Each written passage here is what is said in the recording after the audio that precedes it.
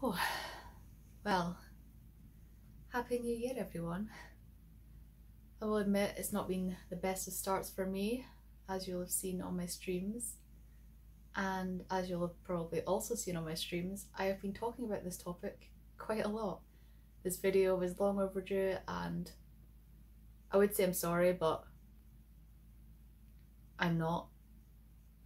So, let's get into it.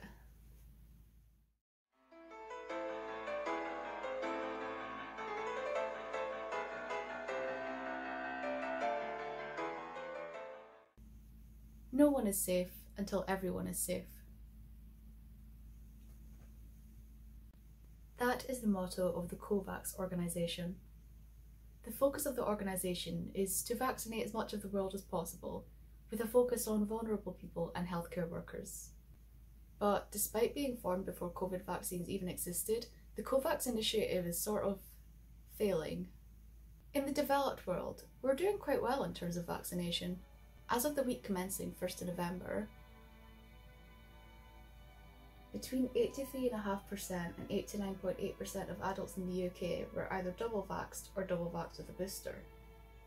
Across the pond in the US, nearly 60% of adults were double vaxxed. Those figures, especially in the UK, are excellent, especially considering the growing prevalence of the anti-vax movement and the hesitancy some have regarding the COVID vaccine, which was created faster than any other vaccine in human history.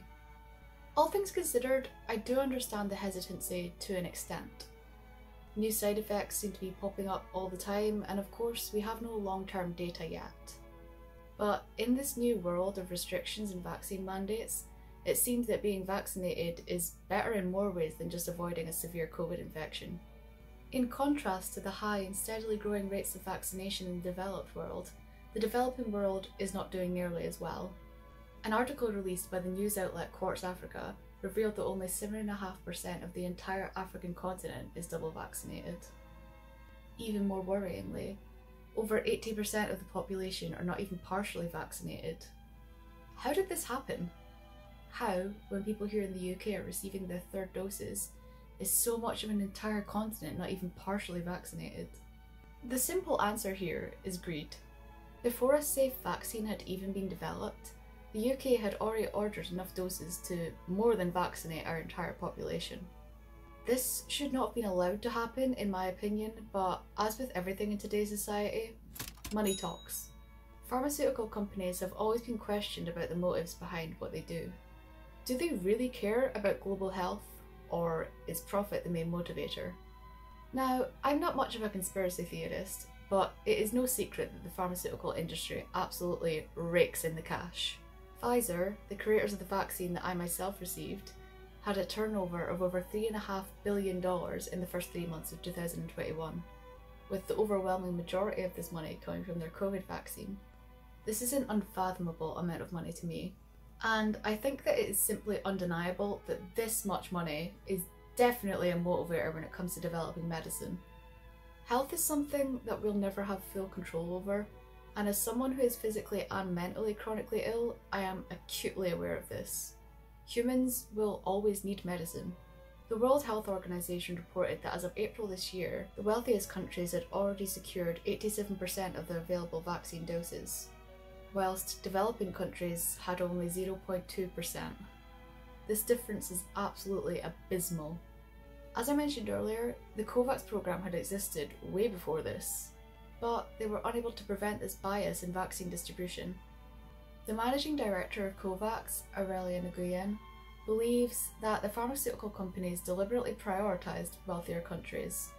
And if I'm being honest, I think I agree. Another factor which contributed to these low vaccination rates was the delay in vaccine rollout.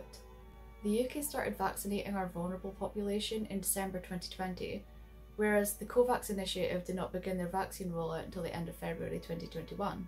However, this is the most insignificant of contributing factors because Japan also began their vaccine rollout in February, and they've now fully vaccinated over 2/3 of their population. The middleman between developing countries and the pharmaceutical companies was of course COVAX.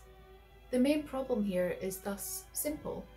The COVAX organisation itself simply could not acquire the number of vaccines that were required.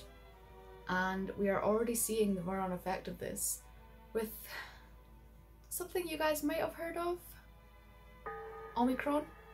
I've definitely been speaking about this variant on stream a lot more than I ever would in a video because there's still not that much data on it, and it's something that, you know, it's not really worth making a whole video about. The point here is that without a high level of vaccination worldwide, COVID is just going to keep mutating over and over. The vicious circle of new variants, it's never going to end.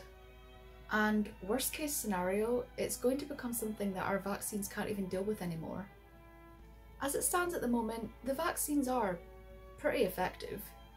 It is reported regularly that most patients in the ICU currently with COVID are unvaccinated, with the medical journal The Lancet reporting that full vaccination provides 90% protection against COVID-related hospital admissions and 70% protection against infection with the virus.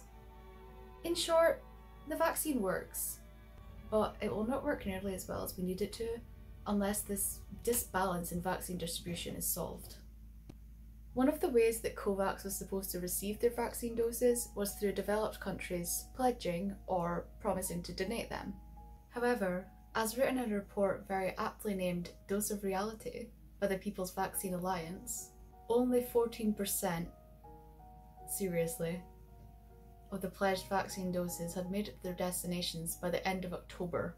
The ins and outs of how exactly COVAX works seem to be a little bit complex, and I couldn't find any clear-cut answers as to why exactly the doses are not getting to their destinations. However, I'm willing to bet that one reason is certain countries are hoarding doses in order to give out more booster shots. Boris Johnson recently addressed the UK, urging everyone to get the booster in order to prevent the Omicron variant from overwhelming the NHS this winter. Not to be a pessimist, but even if everyone goes out to get a booster shot tomorrow, it's going to be in vain because the NHS is going to get overwhelmed anyway, as they do every winter, and throughout the rest of the year, if I'm being honest.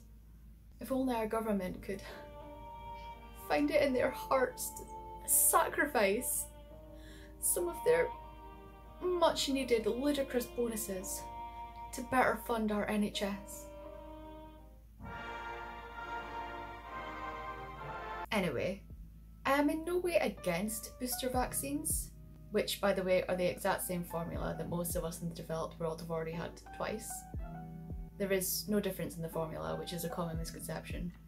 The only issue that I have is that so much of the developing world have not even received one vaccine, and this simply won't do in the fight against COVID. We will never get ahead of the mutations in the virus until we start working together. There is no rich or poor in death from illness.